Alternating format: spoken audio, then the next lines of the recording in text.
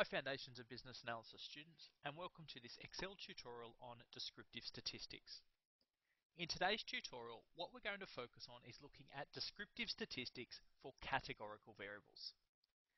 Given the nature of categorical variables, in that they're observed in categories, basic descriptive statistics such as means and standard deviations are not really appropriate.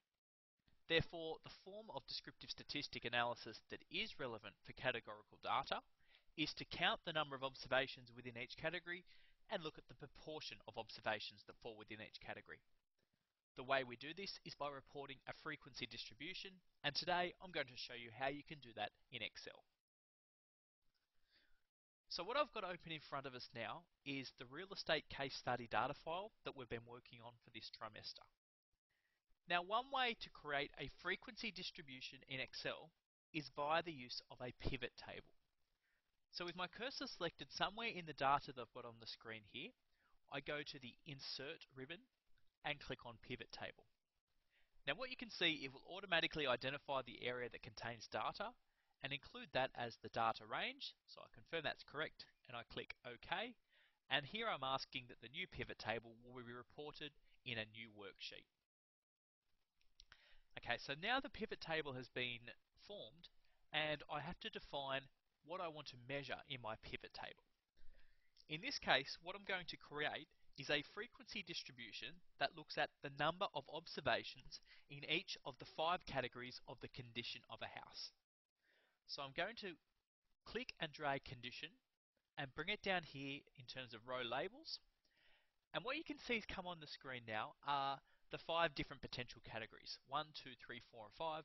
They're the 5 possible groups of condition of the house that an observation can fall into.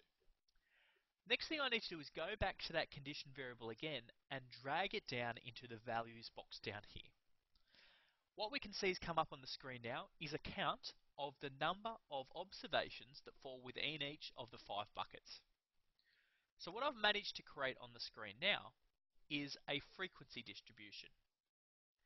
An alternative form of distribution that we're often interested in is a percentage distribution, whereby we look at not just the number of observations within each category, but the proportion of observations that fall within each category. The way I can do that is by going back to my condition variable and dragging it down into values again, and you can see that a new column has been created here. Now, if I click on the little tab beside the name of that second variable and select Value Field Settings, it will open up a menu where I can actually define what this variable, how it's actually measured and what it's represented as. So I'm going to select Show Values As, and I'm going to ask it to give me a calculation, and what I want here is a percentage of the column total. Click OK, and what we can see now for each variable, we've actually got a representation of the percentage within each group. The last thing that we might want to do in our frequency distribution table is to create a chart that represents this data.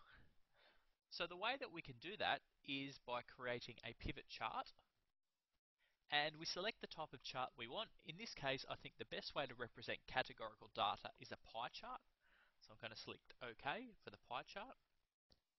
And what we can see here is that we've got a representation of the number of observations within each category on our condition chart.